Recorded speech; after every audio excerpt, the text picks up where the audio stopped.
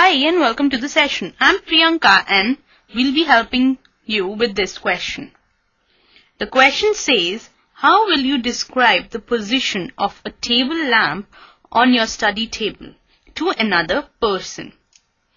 Now this is a question that depends a little bit of application of your mind also. Now let this be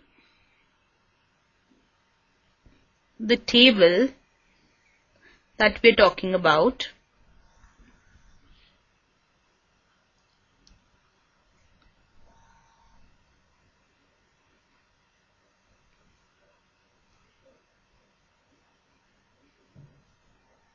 Right. And let this point be a point on which the lamp is being placed. Right. Now we need to describe the position of the table lamp on your study table. This is the study table.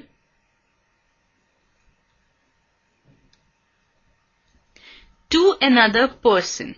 Now some person is sitting over here and you need to tell the position of this lamp. So first of all, you'll find the distance from one end of the table to the lamp and let this be 25 centimeters. This is the lamp which we are talking about. And from this end, it be 30 centimeters. Right. So the position of this lamp, if you are standing here, will be 25 centimeters to 30, means 25 to 30, or if you are standing over here, then 30, 25. So it depends on the order you fix the lamp.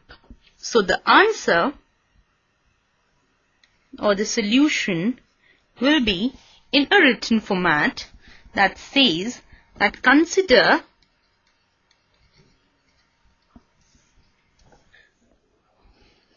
the answer will be consider the lamp as a point and table as a plane. Choose any two perpendicular edges of the table.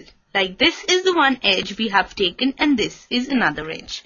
Measure the distance of the lamp from the longer edge. Suppose it is 25 centimeters. Again, measure the distance of the lamp from the shorter edge. Again, measure the distance from the shorter edge and suppose it's 30 centimeters. Right. So you can write the position of the lamp as 30-25 or 25-30 depending on the order you fix. So it can be 25-30 or 30-25 as the order you have fixed the lamp. Right, so this completes the question that was given to us. I hope you enjoyed this session and find it a little analytical also. Bye for now.